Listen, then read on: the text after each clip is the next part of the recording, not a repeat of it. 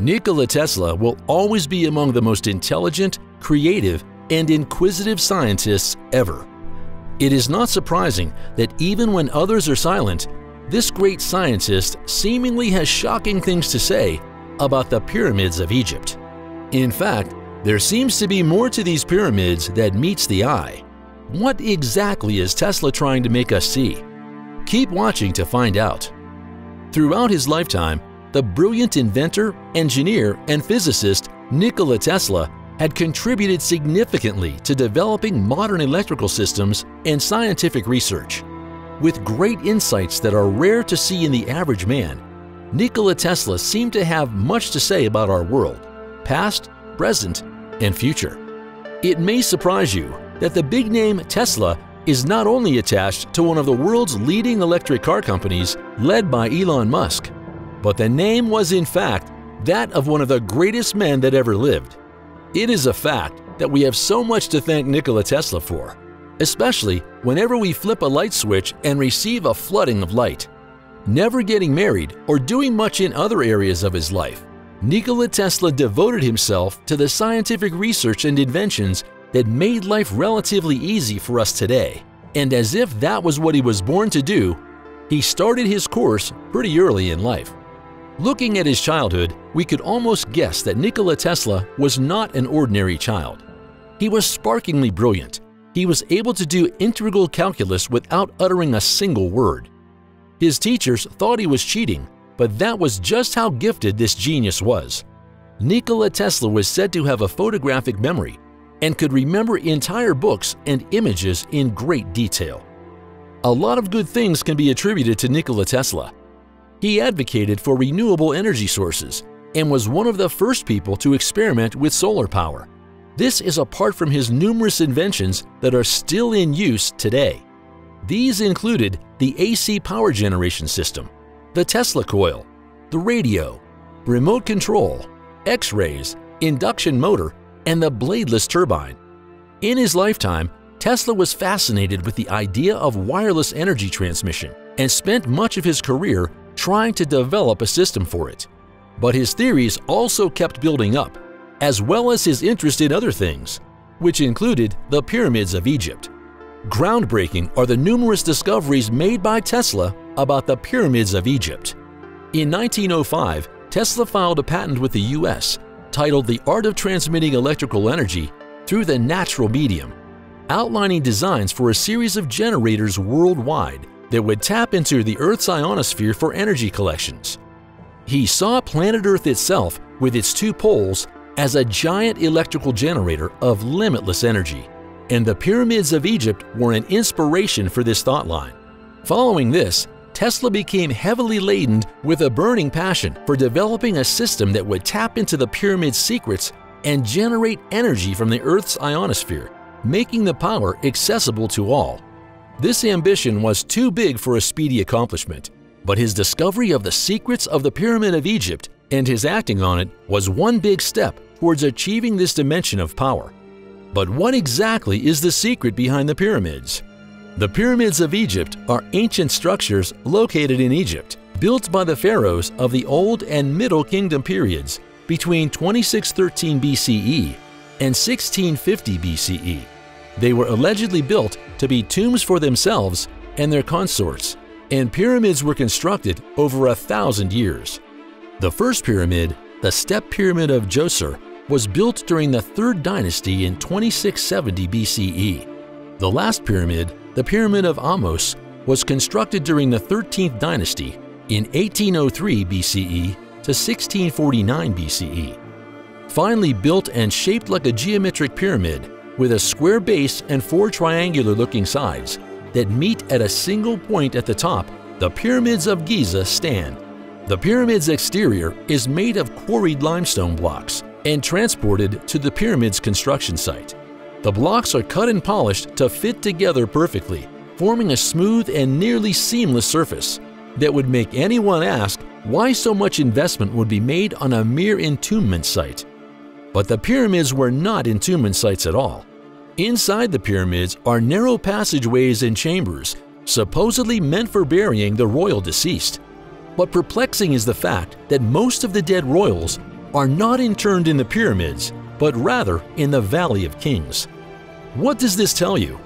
Again, Tesla's research showed that the shape, location, and materials used for building the pyramids were not coincidental, but very much strategic, like something meant to generate power.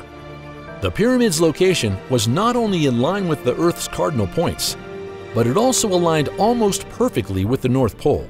It is worth knowing that when you connect the North Pole out to space, you will find that it points to the Polaris star. And while we know that this position is not permanent, it is quite hard not to conclude that the pyramids were a medium of communication with the universe for ancient Egyptians as well. But how was the alignment done in the first place? An alignment as accurate as that was almost impossible without a compass or a good tool of measurement, which the ancient Egyptian builders lacked. How then were they able to measure and align the pyramids according to the Earth's cardinal points?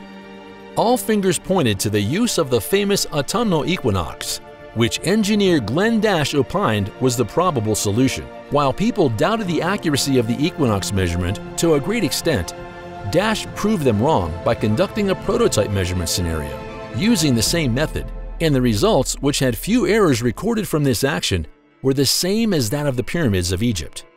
Until today, so many mysteries revolve around these pyramids that Nikola Tesla seems to have been obsessed with the pyramids of Egypt and their mysteries. Why was he so particular about these pyramids? Shockingly, from his crazy research about the pyramids, there seems to be a possibility that these pyramids meant much more in ancient times than we know and were built for a higher purpose other than housing mummies. Surprisingly, Nikola Tesla did believe that pyramids contained the power to send energy wirelessly, and many factors came into play to support his idea. Driven by his love of energy and electricity, even while he investigated the pyramids, his investigation could not be separated from finding ways to send energy wirelessly. Another shocking discovery about the pyramids was that they did not have four sides. There are slight shadows carved on each side of the pyramids which can only be seen from above or when using the shadows of the equinox. There also seems to be a numerical significance in how the pyramids were built. The length of the sides is about 481 feet, with a base perimeter of about 3,024 feet. Now, just like the number 3 seemed very special to Tesla, the numerical measurements put into building the pyramids were also significant.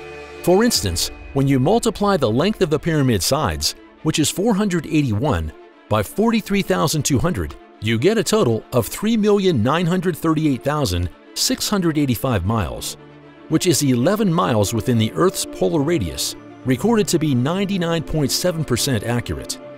Also, by multiplying the pyramid's base perimeter, which is 3,024, by 43,200, you'd get 24,734.94 miles, calculated to be the Earth's equatorial circumference, being about 99.3% accurate.